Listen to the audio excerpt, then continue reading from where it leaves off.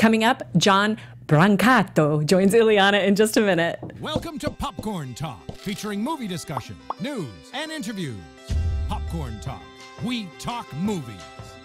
And now, it's the I Blame Dennis Hopper podcast, starring Illeana Douglas. Eavesdrop with Illeana as she interviews Hollywood's most prominent players about filmmaking, acting, and what really happens on the set of your favorite flicks and TV shows. Hi, everyone. It's Illeana Douglas. Welcome to the I Blame Dennis Hopper podcast. I'm so glad you tuned in. We are live today with John Brancato. John Brancato. Brancato. When he told me how to pronounce his name, he said it with a very Italian accent, so I thought I'd try it in the intro. People don't know this, but I'm a huge thriller fan. John Frankenheimer movies, of course, Manchurian Candidate, amazing film. Yeah. Parallax View. 3 Days of the Condor. Oh my goodness. And we're going to get to that in a minute. Two things. One that I want to talk about is Robert Redford retiring. Oh my God, yeah. I'm so sad. I'm so sad. How old a man is he? I'm not sure, but I'm going to be doing something upcoming. I'm doing actually a couple things upcoming. Yes. With Turner Classic Movies. Yay. And I just want to say one thing, just in terms of, I have been in the news lately. And he's 81 now. He's going to be 82 next week. Well, he's an incredible activist, and I'm going to have a really nice opportunity with a couple things I'm doing upcoming with Turner Classic Movies, talking about some films of my grandfather's, a couple other things that is coming down the pipeline. And I just want to thank Turner Classic Movies for being extraordinary. And they are an amazing place to work for, and incredibly supportive. I love them very much. Movies are, have always saved me. So it's been great to work at Turner Classic Movies. One other place I want to thank is a fantastic company called the Shout Factory that I'm also working with. And if you're a fan of mine, why don't you go download Filmstruck, which is great, or go to Shout Factory and buy a couple things from Shout Factory.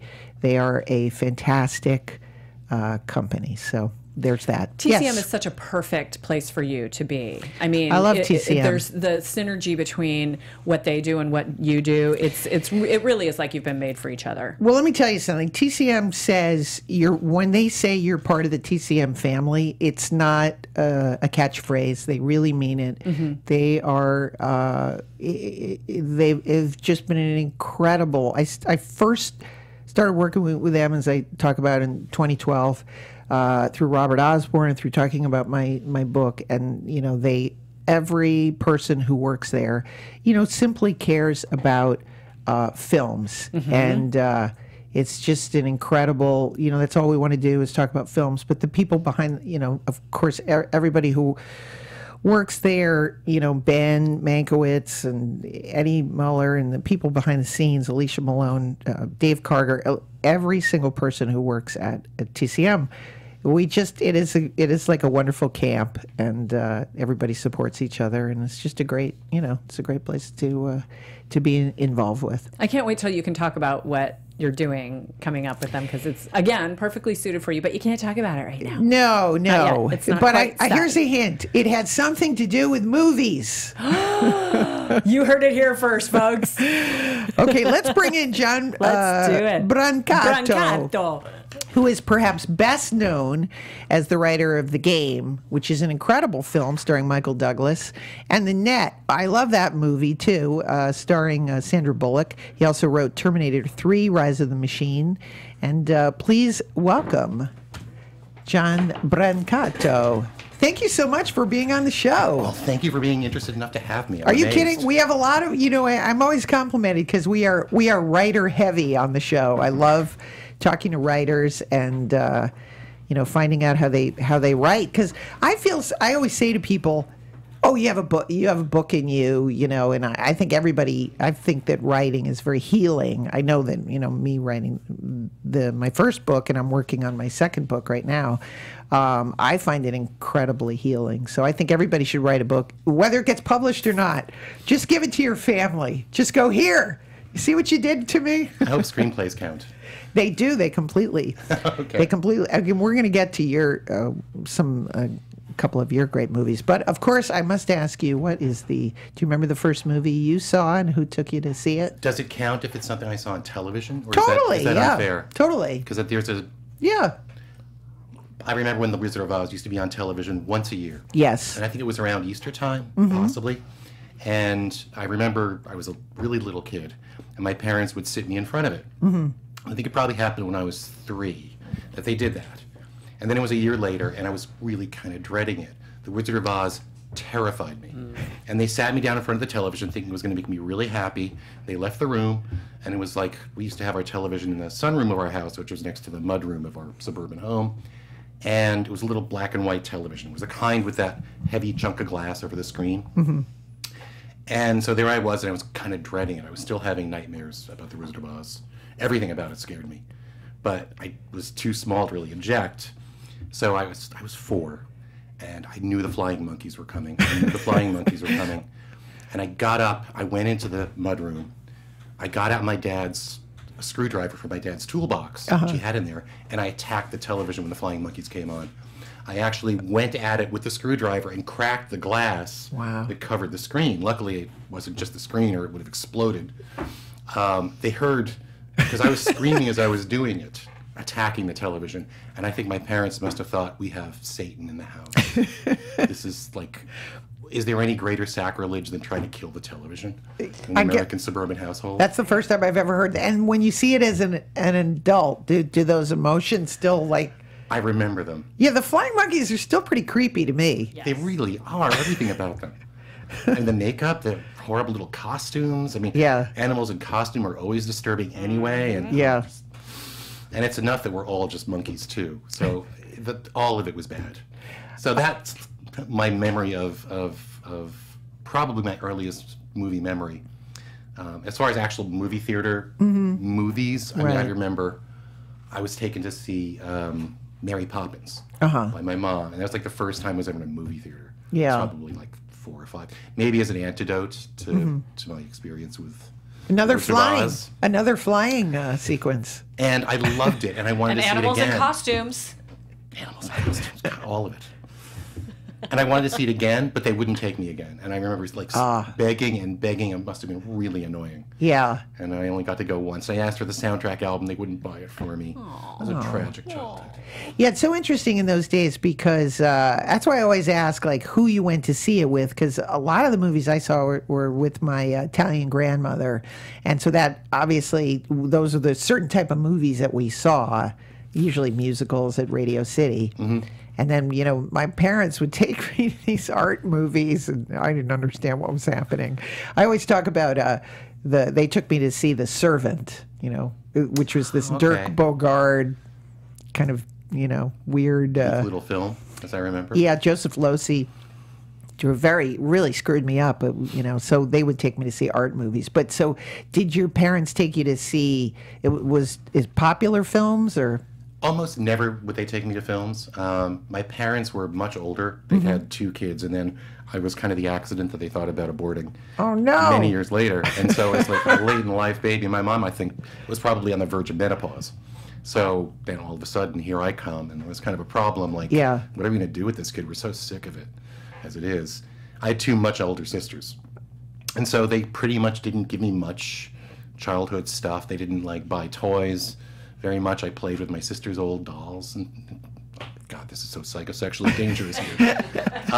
But so rarely did I actually get to go to movies. Occasionally, I get to go to the drive-in with my dad, and watch westerns. And I remember seeing, you know, John Wayne movies at the drive-in when I was really little, and a movie experience that I think led to my parents' divorce, or was at least among the many factors that did. They took my dad. I had this obsession for World War II airplanes. I built every World War II airplane model you could possibly find. And the movie Catch-22, the Mike Nichols film, which is 1970, was just in theaters. And Catch-22 was my dad's absolute favorite book. He was a World War II vet. He said that's the only book that ever captured what the war was really like. Completely insane and awful. And so he took me to see Catch-22 with my mom. And Catch-22 has some pretty dark stuff in it. There's a scene where I think a naked man gets cut in half by an airplane propeller as it flies overhead, and the bottom of it falls into the water. And so my mom just like shrieked and grabbed me to pull me out of the theater. And I didn't want to leave the theater. And my dad said, oh, let him stay. He loves airplanes. She said, he's leaving the theater right now. And they had this scene in the middle of Catch-22 and I was like saying, no, I want to stay. I want to watch the movie. I was like 11. And my mom eventually just like went into the lobby. And I watched the whole thing, including like Snowden's guts falling out. I know. It's pretty heavy for 11. All that stuff. So yeah, movies were always a big thing. I loved them. They destroyed my family life. They were great. Well, that's our we always talk through the movies. Now, when did you what made you want to be a writer? Was there any other career path or?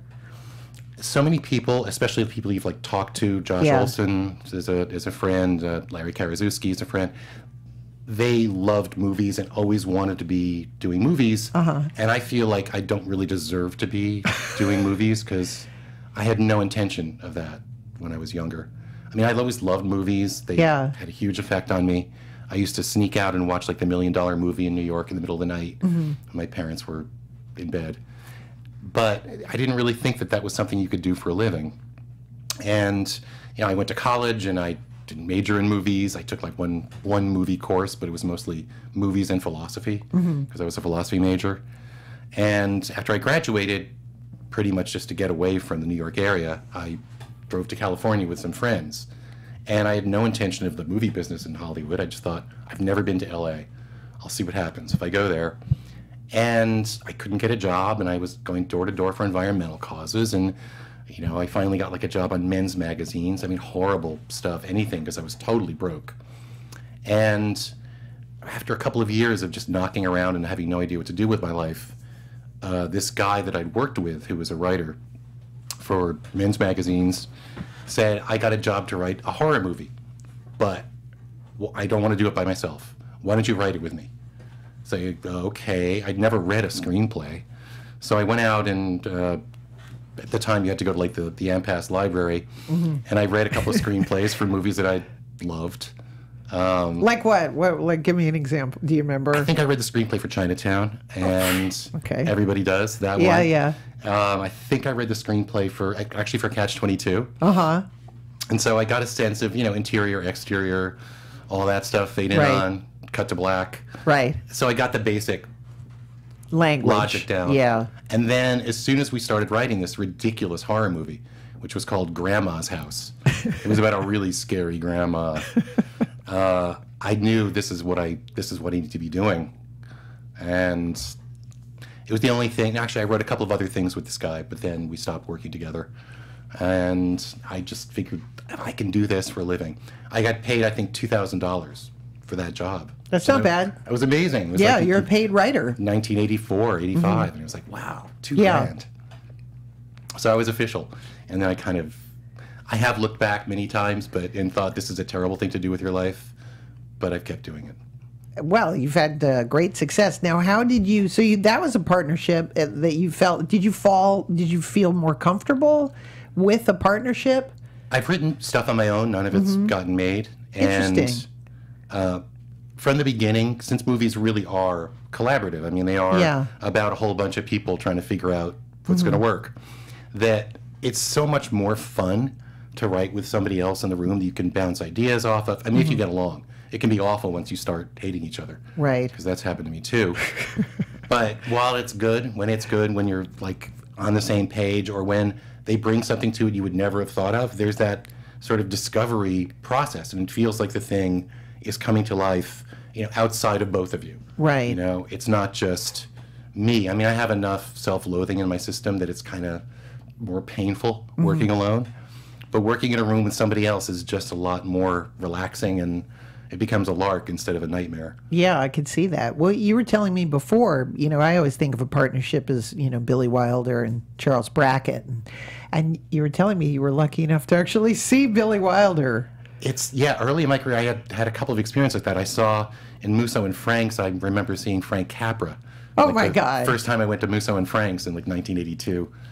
But yeah, this is early on, and I, for some reason, had gotten a meeting in a studio in Columbia at the time, and there was Billy Wilder walking down the hallway toward me as I was leaving my meeting, and he looked miserable. At the time, he couldn't get arrested. He couldn't get hired for anything. I mean, he was still trying to pitch movies or try to get jobs off the ground, and nobody was hiring him. And I remember thinking, this is so depressing that Billy Wilder, one of the greatest movie makers of the 20th century, is unemployable now. And I also thought, at the same time, I'm really depressed too, so maybe this business will always make you miserable, and maybe that's what's great about it. Yeah, just think of Billy Wilder. But now did you ever have? You said sometimes when you don't get along with your partner, and are they creative differences or are they personality differences? Yeah, it's like the way he chews his gum, or there are those things, absolutely. The noises that people make when they move their lips. There are many, many things that can get on a person's nerves, and do. Like eventually. I was in a partnership once, and we were writing something funny, and we just didn't think the same things were funny. Oh, that's fatal. And that's, there's nothing worse than people who go, "That's not funny," and then you think it's funny. You're like, all right, well, that's, number one, we have to agree on what's funny, Well, I was lucky enough to work with the same writing partner for, close to 30 years. Mm-hmm. And we met in college, and we had the same record collection at the time. And we listened to things that nobody else liked. And we were big Public Image fans and, Throbbing Gristle and bands that people at the time thought were really horrible. Right. And so that sort of got us on the same page. Yes. And we were both on this college humor magazine, and from our sensibilities meshed pretty well. We laughed at the same things, and that's a lot of it. We had really shared a dark sense of humor. Yeah, and what was the magazine? Was it the Harvard Lampoon? Harvard Lampoon, yeah. And so what were some of the things you wrote? Like just funny. I'm just curious. I was more of a cartoonist. Oh, really? Yeah. Oh, that was my thing. I wanted to be an artist. When I got out of college, one of the first things I did was going around with a portfolio of cartoons I'd drawn, trying to sell them to different magazines in New York City. And I think I sold like one to the National Lampoon and maybe one to a sailing magazine, which made me a total of about $200. And I realized I'm not going to make a living as a cartoonist. So then I got a job on a little newspaper in Long Island, just a weekly newspaper. I was the editor-in-chief, I was the delivery boy, I was a paste-up guy. I did the whole thing for this stupid little newspaper. Yeah. And so from there on, it was like, in some ways, writing was less personal to me than drawing. So it was like reporting a story? Yeah, I would cover city council meetings. Where, when? That stuff. The best was when there was a murder in town, and this was in like 1980 in New York, in this sort of rundown town on the south shore of the island, Long Beach, New York. And there are always murders. And so I learned really early on, if it bleeds, it leads. So put a murder above the fold. And I got to keep some of the newsstand sales, like a portion of the newsstand sales. Right. So I wanted to sell as many papers as possible. Basically, I learned the psychology of putting asses in seats from that.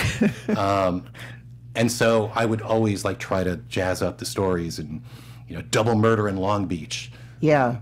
Go to crime scenes. And I remember seeing like a guy had like pulled a cabbie out of his cab at gunpoint and then run him over repeatedly. Wow. And it was kind of, I have a macabre sense of humor. Yeah. I thought it was kind of great, I gotta say. The whole thing was fascinating to me. Lurid. Lurid, yes. Now, what was your first sort of big break as a screenwriter? I met Stan Lee, and this was in 1984, 85, and it was with that original guy who'd asked me to work on the horror movie. And we had a meeting with Stan Lee. I had this agent that I think I just sent something in over the transom to, this woman who was semi-retired with the memorable name Perry Winkler. And she lived in this horrible little apartment on Hawthorne off near Hollywood Boulevard. But she accepted my work from not knowing anybody. And she somehow had a connection to Stan Lee. And had a meeting with Stan Lee, and he was great and funny, and we laughed and talked about where we like to get pizza in New York, and basically bonded on a kind of a basic level. And he said, well, how can I exploit you? I'll think of some way to exploit you. How about Sergeant Fury and his Howling Commandos? And I got hired to write Sergeant Fury and his Howling Commandos. Never got made. But I got paid, I think, like $5,000 for that one. Wow. And then there was a deal for Spider-Man at Cannon Films. And Cannon Films, I don't know if you remember. Oh, of course. At the time. Of course. A lot of memorably horrible movies when they were Cannon Films. And Golan and Globus got hired to write Spider-Man at Cannon Films. And thankfully it never got made there. It would have been awful. But that was kind of it. Then it was like, oh, that's almost A-list. Yeah. It's kind of like A- or B+ list, but it was writing movies. And, you know, I was in the Writers Guild all of a sudden. And who are some of the people? So when you're going to the Writers Guild, like who are you asking for advice to? Essentially, you become a member of the Writers Guild automatically if you're hired by a signatory company, as I was. And like the first getting to know you orientation meeting at the Writers Guild was one of the writers of Casablanca was there, and Gene Roddenberry got up and talked, and I got to meet him, and it was really kind of great, these sort of heroes of my childhood. Then I never saw anybody there again. I'd like never set foot in the building for like 25 years, but it was a pretty great introduction to things. I always feel like that something like that stays with you. Many years ago, I was in when I was in acting school, I accepted, my grandfather was put into the Theater Hall of Fame, and that year, it was insane. It was like Robert Preston and Ruth Gordon and Robert Whitehead, the producer, and Edward Albee. I'm sitting, and so I was like, oh, I'm doing Edward Albee scenes, and you know, I'm watching them in acting school. And so even if you just seeing someone like that was enough to kind of inspire you that you can move ahead. Do you know what I mean? It makes it feel real. Yeah. And that you're real on some level that you weren't before. You're like, he wrote Casablanca and I'm in the same room, and okay, it may be a Golan Globus Stanley movie, but still, one day I'll write Casablanca. There you go. Yeah, you feel like all of a sudden you're on some level part of the possibility of the club, if not actually in the club. I think that's true. I think that's what's so great about, you know, writing movies. There's always this possibility of, you know, a big hit. Now, I want to make sure we talk about some of your movies. Let's talk about The Net, which is a movie I love, and I feel as if it would be really, they should re-release that film. I love the female protagonist in the thriller, and you don't see it that much. And I said at the top of the show, I love thrillers. Like when I grew up, and you talked about movies you saw with your dad, my father loved thrillers. And so those were, if there was a thriller on TV, you know, 3 Days of the Condor, Power, Lex View, and I was like, okay, that's a movie Dad's gonna like. And then I really ended up liking them. And so, but you don't see too many thrillers with a female protagonist. And of course, I love the theme of the paranoia. I feel like every woman feels that. They've wiped out who I am. No one believes me. So talk about how you got the idea for The Net.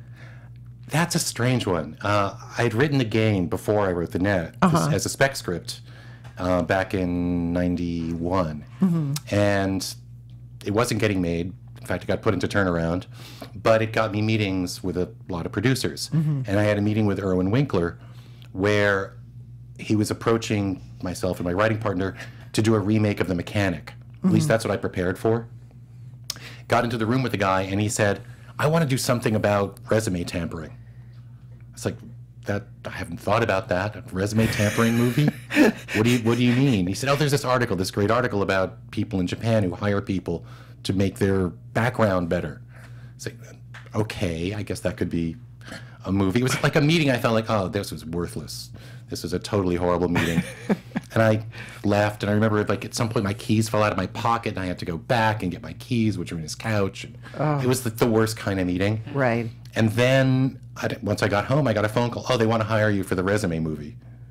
It's like, okay. The resume movie, I don't know what that is really, but okay. And I wound up writing a draft with my partner of this resume tampering movies, which was terrible. It was terrible. I mean, we'd worked out the whole story in meetings with Irwin and his producing people, and it just didn't work. And I think everybody realized that. I handed in the dutiful draft. And then I was thinking about the whole world of resumes and identity, And identity theft was a novel idea back at the time in 1992 or 3. Right. And I remember I got an account in America Online to sort of explore this world of things, which was a novelty then too. And then I thought, well, the most obvious thing in the world is the way to do this. Literally have somebody's identity stolen. And then without really telling them, our second draft of the resume tampering movie was a completely different screenplay. Just, this is better. They'll understand that it's better. They'll understand this works and the other one didn't. Right. I mean, I remember my writing partner was kind of terrified of it because it was risky. But as soon as they got it, they said, oh no, this is a movie. And that, partially they wanted something that felt a little like the game. They wanted something that was paranoia-inducing. And there's an element that David Fincher later got really mad at me for, because the net came out before he made the game, of waking up in a foreign country. Right. You know, that you're in a foreign country and you don't know how to get home. And that same beat is in both movies, which was a little cheesy, I'll admit, to steal from yourself that way, but they wanted that did it. beat. Howard Hawks did it, so he could, if he could keep remaking the same movie, so Rio could you. Bravo, and so that was kind of the origin of it. And I immediately liked the idea of a female protagonist for it, even though, you know, women didn't open movies. I mean, that was always the logic of it. And, you know, this new Sandra Bullock person who hadn't come out yet in Speed, it was all pretty risky from the studio point of view. And so turned in a draft and they really liked it. And as I was working on another draft, they decided to generate a draft of their own in-house, Erwin Winkler and some of his producing people, which I didn't know about. And then I turned in my second draft and got fired. Basically, the first half of that movie is as I'd imagined it should be. Right. And the last half, where she's just running the whole time, was their work. Right. You just get used to being rewritten and getting blamed for things that you had nothing to do with as a writer. There's a lot of that. And so I like the beginning of the movie, and I think Sandra Bullock's great. And she was really sweet, and liked working with her to the extent I did. I got to go to the set once. the first half of the movie. Now, with all this stuff in the news with, you know, Russia and identity and Facebook, and does it percolate ideas? I mean, what about this girl? I mean, are 100 people writing a movie about the girl who's the Russian spy? Absolutely. I mean that is ripe. 34 Paul Manafort projects in development right now. Miniseries, features, you name it. I got approached on one. Yeah, I think all that stuff is very much out there. And people thought the net was ahead of its time, which is kind of hilarious. Because it felt to me... It was. Okay, I'm just going to indulge in a writerly thing and talk about the way it should have ended. Yes, please. Which didn't end with a fire extinguisher hitting some guy over the head on a catwalk. Right. Which I had nothing to do with. In the draft that I handed in with my writing partner, it ends with essentially mutually assured destruction, that she will take down the entire apparatus of these dark, awful people. All she wants is her life back. And so she doesn't actually win, but she just gets to a place where she won't be destroyed, but is still living in kind of a conversation-like paranoid moment at the end. Right. And they all thought, oh, that's just too dark. I said, but nobody really wins against the internet. You know? as you're now seeing. And then let's talk about the game, which is a script. You know, oftentimes as an actress, you'd read scripts and they're hard to read. But I remember reading the game, you know, early on, thinking, "Oh, I want to be in this movie so bad." And David Fincher is such a technical, great director, and so talk about it got resurrected. Yeah, after it's the story of the origin of that movie. I did a couple of Roger Corman pictures. I did some low-budget airplane movies. I was in this rut of doing kind of crap movies. And I was feeling like I was 30, 31, thereabouts, feeling like this is not a life. This is not a grown-up life. I don't want to live this life. I don't want to just be a B-movie complete hack. And, you know, that was sort of where I was. I was writing... All the spec screenplays I'd done weren't getting made, and I didn't really like them that much. And I was kind of spiraling down into a serious depression. And I remember I had a new puppy that was like crapping all over the rug, and it was a really hot day in a house with no air conditioning, and I was just about as depressed as I could be and entertaining suicidal thoughts. I thought, well, what will it take to get me out of this deep funk, this deep existential despair? And the idea for the game hit me, honestly, like a thunderbolt. The movie, beginning to end, kind of popped into my head that I would need a company to devote incredible resources to turn my head around, to pull out the rug from under my life, and prove to me what's real and what counts, as opposed to this crap that I'm drowning in. Right. And that was the movie. And I've had this. It felt like, oh my God, I have been hit with the thunderbolt. Yeah. I have been blessed. It comes from the muses.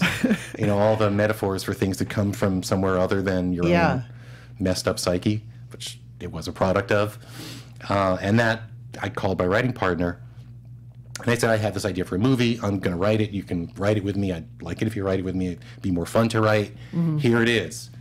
And what always amused me is, like people often said after the movie came out, it was great except for that stupid tacked on Hollywood ending where he like jumps off the building and lands in a cushion. So that was there from the first 5 minutes of the idea. You know, it was all to build up to somebody who is the worst part of his life and wants to kill himself to ecstasy out of like the best party he's ever been to. That if I could put those two moments right next to each other, I've done something. And that was what the movie was for, was to get to that moment of revelation. I love the movie. And so what was your experience like working with David Fincher, aside from, you said he got mad at you for writing the other Well, he wasn't attached to it originally. It was a spec script, and I kind of told myself, if this doesn't sell, then I really don't belong in Hollywood anyway. And it's great. I can stop doing this. I can go to graduate school. I can do something else with my life. But it sold, and it sold to MGM at the time. And I had meetings with Alan Ladd Jr., and they were all kind of excited about it. And then all of a sudden, they weren't very excited about it. And I heard from my agent, oh, by the way, they put it into turnaround. It's like after doing 12 drafts. Wow. So, okay. Then it kind of languished, and it got picked up at a turnaround, and there was a director attached to it, Jonathan Mostow, was attached to it to direct, and he had a sort of a different vision for it, and I kept rewriting it, and it got taken to propaganda films, and then I rewrote it about another 12 times, and took it in all kinds of different directions, and it sort of stopped being anything I loved anymore. I mean, eventually they managed to destroy your babies. Right. And then Mostow got sort of bought off the project, and David Fincher, who was a client of propaganda or the management company end of it, really loved the script. And he came onto it. And I didn't even know about this. He got another writer to rework it for himself. And that didn't work, that draft. So eventually I get the phone call, oh, Fincher wants to meet with you. Great. And we go back, and he's working from the first draft. He, like, all the bazillion drafts that sort of took it in different directions, he sort of threw out the window and said, well, your first draft really had something. Let's work it through. And it was kind of great working with him, because he's probably the only time this ever happened to me in Hollywood. Fincher said, can't we make the character less likable? You know, can't we just, let's make him into more of a prick in the beginning. Right. Then the whole thing will work better, which was absolutely right. I had done all these versions where let's you know, have pet the dog moments. Let's make him lovable. We can't have a movie with somebody who's so repellent at the center. For one thing, we can't have a movie with a guy who's thinking about killing himself at the beginning, because that's just alien. You know, you get all these awful notes, and you're kind of they have you over a barrel. You're trying not to do them, and then they say, "What about that note?" And you're trying to keep your job, right? And you try not to get fired. You get fired anyway. But it was great, because Fincher did a couple of drafts with him, brought it back to pretty much what it should be, and then got fired anyway at the last minute. Oh, no. Because I had an argument with him over some things in it. You don't argue with the director. Really? Especially when it's David Fincher. Just about plot things or character things? What's more important? It was a plot thing. Plot, yeah. I find plot to be really challenging. You know, just as a, you know, as you're watching a movie, that's the hard. In a thriller, isn't plot like everything? Yeah, that kind of thriller, so much of it is. It really is. I mean, the character stuff really worked. We got pretty lucky, I think, even with like Sean Penn's little part. Yeah. Which was originally supposed to be Jodie Foster, or not originally. At one point, the part was for Jodie Foster and had to be rewritten for a woman, but Jodie Foster didn't know if she was going to be, she wanted to be Michael Douglas's daughter. Michael Douglas wanted her to be his sister. And so, as an actress, I'm sure you know how actors can get about things like this. And yes. Oh, not me. I take whatever. I answer the phone and so say actually yes. they had to pay off Jodie Foster to go away. They said, okay, we'll go with Michael Douglas, and then they hired Sean Penn to play the part that she was going to play. Oh, interesting. Now, do you have, do you have any conspiracy theories yourself, aside from, if you start writing movies that are about conspiracies, then doesn't everything seem like a conspiracy? Wouldn't it be nice to think so? Wouldn't it be nice to think there's somebody who's got a plan? Well, because I kind of think there isn't. I think it's really just people bumping around in the dark and making a horrible mess. Really? You don't go back? Every time I start looking, I'm like, well, there's JFK and there's Marilyn, and it seems like there's, America is based on one big conspiracy. Oh, people do awful things like that. Absolutely. Going back to the 1800s. Absolutely. And from putting, smallpox on blankets. Yeah, I mean, people are awful. Yeah. I would never, ever argue that point. But I also think they're kind of stupid. Yeah. And that can be a salvation. At the moment in America, it doesn't look like salvation. It looks like it'll destroy us. But I hope not. Stupidity protects a lot of us. Yeah, well, it's good to be that way. But that whole Henry Fonda, Grapes of Wrath idea that used to come from the movies. Do you ever try to put any kind of message? You mentioned seeing Frank Capra. Is that gone from a? When I think of traditionally watching movies and growing up, Capra and Capricorn, and I always thought a writer's job. Patty Chayefsky was a person who had a great influence on me. I always thought a writer's job was to secretly infiltrate some sort of message. And has that gone away? Is the writer merely now a technician? I don't think so. In my writing, in a lot of things I've worked on, I absolutely had a reason to be doing it. There was something I wanted to communicate. And I think the thing that makes movies work, good movies, and I always look for is, does this thing have a reason to exist?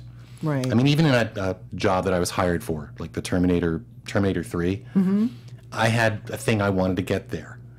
I thought it was a kind of an awful idea to go back to Terminator without James Cameron, and I thought the world will hate us, and all kinds of things looked like this could really be bad. Right. But when I had the idea that if we actually take this back to the first movie, right, and actually like drop the bombs in the last 5 minutes of the movie, then the movie has a reason to exist, and it's about something, and it's also maybe gets people's stomach flipping a little bit in a way that it wouldn't. Right. About the fact that maybe some kinds of fate aren't fixable. So, okay, that's not exactly a message like a network, but it was, to some degree, I hope what I do at least flips people's heads a little bit. I think almost everything I've worked on tries to do that. I mean, The Game, The Net, even the 2 Terminator films I worked on. Catwoman less so, but that's a whole other story.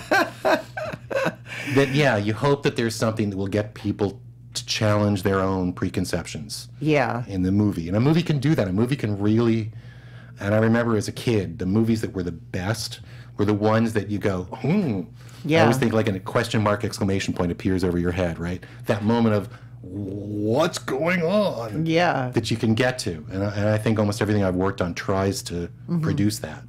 Yeah, I always thought it was an interesting idea to get. I know it's laughable considering it's Hollywood, but we get a certain morality from watching these films and these images, and they kind of stay with you.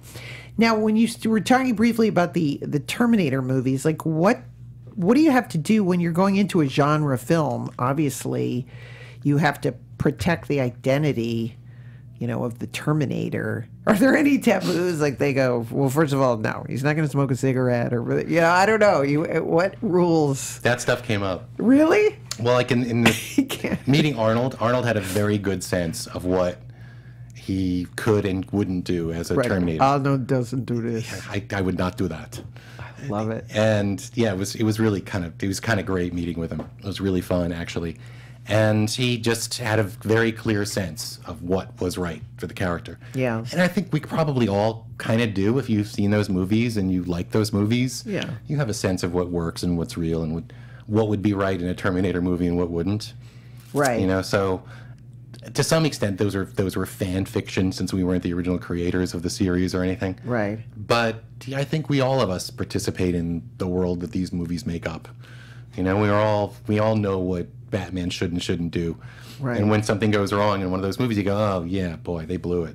They kind of like they can't trip. They jumped a shark there. They can't, you know. Right. You don't want to see the Terminator fall flat on his face. You don't want to see the Terminator in the toilet. There are a lot of things, unless he's having a fight there, which we threw in. Yeah. You know, they're pretty obvious. But you could also have fun with the show, or have a romance. Very hard for the Terminator to have a romance. Absolutely. And exactly how many parts does he have? I mean, there are all these like questions that came up that we didn't address. Well, they tackled that in The Shape of Water, you know, didn't they? Yes, they did. Very interesting.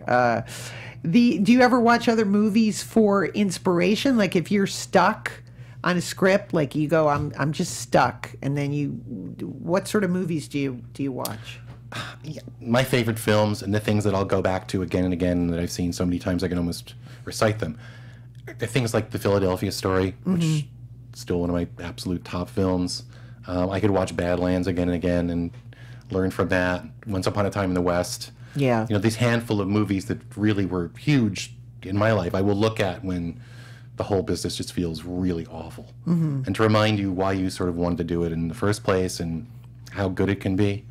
But a lot of it is, yeah, you bang your head against the wall when you're writing a script. You're just going to. There's going to be usually around page 30, and then again around page 65, 70. Yeah. There'll be a part where you think, why did I even start this? I have no idea what this is. This is just falling apart. Right. No matter how much you outline it at the beginning, there will come times when it just doesn't feel like it's going to work, and you kind of just have to bang your head until something cracks and right. It's like you've pours out. You know, it's like you've invited all these characters on a road trip, and then now you're stuck at a gas station in, you know, Arizona or something, and you got to get them home. I always find I'm good at endings and beginnings, but I'm when you said the page 65, that's sort of how I am. I'm like, damn it, I got to get them home to this place, and then that's when I usually just take a break and watch tons of movies, and then. But you probably have screenplays that you started and you get to like page 30 and then just say, oh, this is just not going to happen. I always wanted to work with partners, and it never really worked out. And I was always disappointed about that. I always felt that I was doing the lion's share of the work, and that maybe that I was really good at dialogue, and I wanted someone who was better at plot.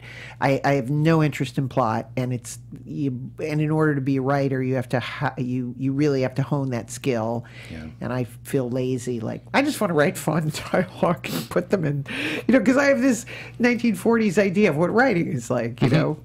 It's like I'll be the pacer and I'll come up with stuff, and you'll sit and do all the grammar and all the spelling. And structure everything. is so much of what they are. It really, really, really is. You know, there's no way around it. Yeah, but it's fun to learn. You know, one of the great things about writing is I'm sort of learning how to write is that you do get better. You know, like absolutely, like with everything. I think I had an idea of like, well, some people really are, I think, born writers. You think of the Mankiewiczes and stuff. Boy, it just seems like they were born, you know, they seem to all be born with pens in their hands. But like you said, if it's a craft, and sometimes if you just have to turn something in, you probably, you know. Yeah, I mean, for me, from the beginning and working on movies, what really interested me is why it was there. You know, I majored in philosophy. I'm always sort of trying to get to a meta level and take it apart and figure out, why does this exist? Yeah. What does this do in the world? You know, what is it saying? I mean, I don't know about messages like call Western Union kind of messages, but this will, if it gets made, be a thing. Yeah. And what is it as a thing? Is it telling people exactly what about the world and how they should live? Because movies are moral pointers. You know, they really are. They're, besides just being distractions, They're selling value systems. They're selling a worldview. They're selling how the world should be or could be, or aren't we sorry that it is this way? And there's so much that they're always doing. So I try to sort of think about movies as that. Do you have a favorite scene that you've written that you just feel like, oh, I nailed it in that scene? The rooftop in the game is still my favorite scene. The reversals that happen there. You know, this guy who's completely convinced that it's all been a scam to take all his money, and then is being told the truth and doesn't believe it's the truth, and just seems like it's more of the scam, and then acts on it in a violent way, and then makes the biggest mistake of his life. I mean, the dynamics of that scene and the series of reversals that occur in the space of like 5 minutes of screen time, that was something I was pretty proud of. And I was up on the rooftop when they were shooting that scene, and it was like, it was so great. It was so great because Fincher, for example, is making Michael Douglas do take after take after take to get him to a more extreme psychological place. You know, so as an actress, I would think you might not want to work with David Fincher. He can be pretty hard on his casts. Yeah. Well, they're all different. You know what I mean? It's, you know. But that was great, and I feel really proud of that. I liked the ending of Terminator 3. I liked the revelation that all the bombs are falling, you know, and that everything that you thought you were doing for this movie, nope. It's just to take it back to where we were in the first movie. Did you ever want to do sort of comedy thrillers like, you know, Dr. Strangelove, in that vein? I've written them and they haven't gotten made. Oh, can you say what a couple of them are without, you know, what's the great, you know, what's in your closet that you want to see get done? Oh, I wrote this movie called Remote Control, which was such a... I knew from the beginning this is like the stupidest idea I've ever had. This is 25 years ago. But I think that's what's so great about it. So it was, the notion is that here's this remote... Somebody is traveling from the future. Again, it was sort of a Terminator-like premise. A time traveler is going back because this person, this sort of hustler guy, inadvertently is setting into motion the destruction of everything. He doesn't know it. In fact, he's just selling a toy that sort of vomits green stuff. It's like a baby doll that vomits green stuff. But in the future, this green stuff will take over the entire planet, and there'll just be these rivers, these glaciers of green plastic sort of swooping all over the planet and eating everything. So this guy goes back in time with a remote control device that can shoot through time, it can rewind, it can fast forward, it can pause, it can do all those tricks. And it was a fun parody of a time travel movie. Because I've been hired to write a bunch of time travel movies over the years, many of which haven't gotten made or got made in different forms. I love time travel movies. Oh, they're great. Especially if it's anything to do with Jack the Ripper, #1. Yes. You have to get in Jack the Ripper or John F. Kennedy. Yeah. I remember when I first saw the Terminator, like in the park, like walking to the car in the parking lot, this back in 1984, I thought, really, if you had that kind of time travel machine, wouldn't you go back to like 33 AD? Wouldn't you go back to Jesus? Really? And wouldn't you, if you could, get some of his semen? And wouldn't you, if you could, then impregnate a race of demigods in the present day? You know, nuns were already married to Christ, right? So impregnate a whole bunch of nuns with Jesus stuff, and they're legal babies. Okay, this sounds like the great plot of a new Netflix series. Well, I wrote this as an animated series for the internet 12 years ago. And everybody was too scared to do it. They said, well, we'll be firebombed. It was this outfit called Icebox.com, which was doing little funny animation things. Yeah. And actually, we got as far as the animatics on it. We did the recording session. It was great. Because, you know, Lazarus is a flesh-eating zombie, and this really hot nun travels back in time to get Jesus' jizz, and she's got, like, this special AccuJack thing that'll... Anyway. Okay. It was called Spunk of the Lord, and I loved it. It's one of my favorite ideas. Yeah. That never got made. Well, you never know. You pitched it very successfully. Okay, I want to talk... We don't have much time left, so let's talk about the last Neanderthal, your current project. This is fun. I was approached by... I've always been really fascinated by human origins, and like a lot of people. Yeah. And all the recent research about Neanderthal DNA being in our DNA and what they were like. Have you ever met... I hate to interrupt you, but have you ever been around chimpanzees? I have. It's life-changing, right? It's really, really weird. It's like, It's like flying monkeys. It's like yes. Yeah. I was like, they're us. So anyway, they really are. I'm with you. It's like, everyone in their life should be really close to a chimpanzee, because it's like, I'm a chimpanzee. And the things about Neanderthals, because like all the images of cavemen and Geico ads and stuff, right? That Neanderthals had bigger brains than we did, and the only reason I think that they didn't last is they had a very different social structure. Mm-hmm. They had small groups. There were only like 10 or 12 in a group. And then these new-fangled humans come out of Africa, and there's like 50 or 70 or 100 of them with a very different social structure. I mean, Neanderthals were more independent. They had their own way of living that really worked. Mm-hmm. But they couldn't sustain the onslaught of a new species of monkey, us, that came out of Africa and took over. So a story about that, about Neanderthal, who is the last of his kind, or pretty much the last of his kind, right? And what that's like, and to try to communicate otherness. I mean, I love things that succeed at that, like Man Who Fell to Earth kinds of movies that sort of show a very different mind, or try to show a different mind. Obviously, we're limited by the fact that our minds aren't going to be smarter than they already are. Right. But you really try to just get across a very different kind of story about 40,000 years ago. And that's what this is going to, I hope, come to be. Now, who was it? They say, what's the difference between a caveman and a Neanderthal? Was a when you have the caveman hit the woman on the head, dragged her off. Is that the caveman? Yeah, people think those are Neanderthals, that they're cavemen because they have, the big brow ridge and the big teeth and all that. And Neanderthals, the only reason that we call them cavemen is because they find the remains in caves, because that preserves them. Okay. Neanderthals lived in huts. Neanderthals lived in structures. Right. They lived all over the place in different ways. But they're seen as cavemen just because, especially when it was really cold in the Ice Age, a cave was a pretty good place to go and hide. And that's where their corpses were found. So, yeah, you can call them cavemen. What are the Neanderthal women doing around are they? This is one of the greatest things about this, and this is like based on recent research, and that there's so much anthropomorphism stuff going on, or actually the anthropocentrism, where people think human beings, Homo sapiens, are just better. We're just better.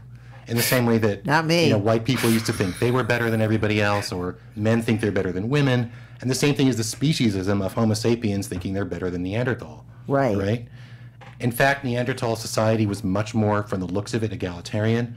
It looks like the women hunted alongside men, and that the sort of division of labor which distinguishes our species, where people are like slotted into different jobs, happened pretty early on because we were in much larger groups. Right. But in a small group, everybody chips in and they're all working together.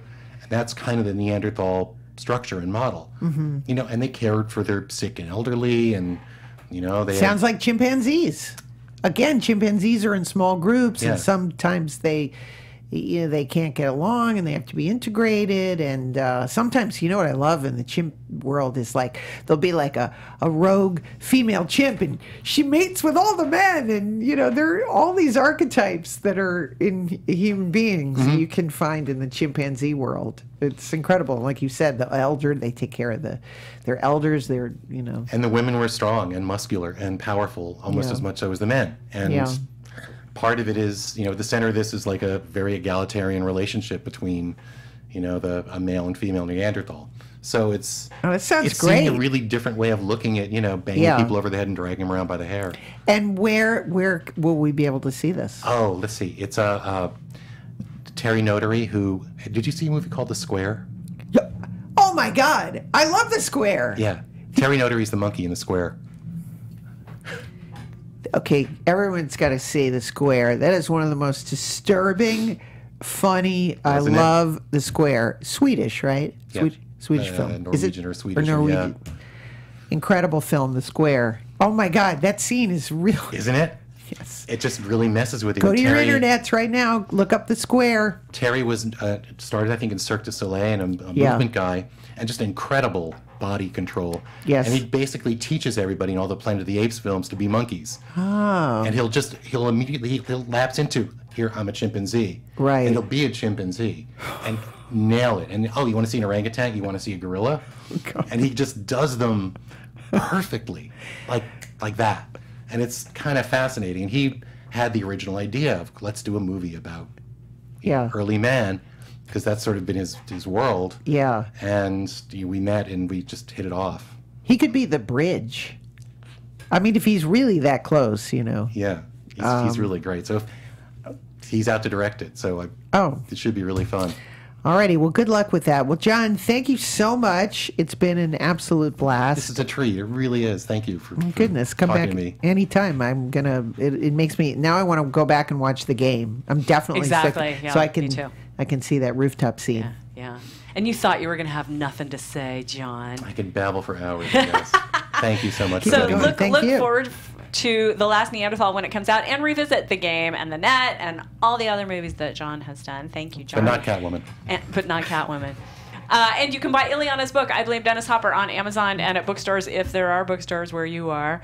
Also, you can like our Facebook page. Yes, like us on Facebook. And the website is illeanaspodcast.com. That's right. And as I always say, everyone's life is like a movie, and you're the star of your own movie.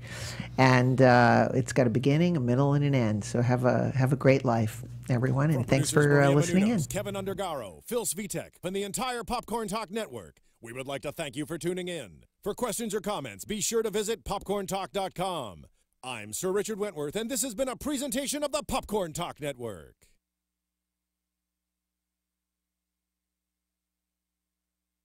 The views expressed herein are those of the hosts only and do not necessarily reflect the views of AfterBuzz TV or its owners or principals.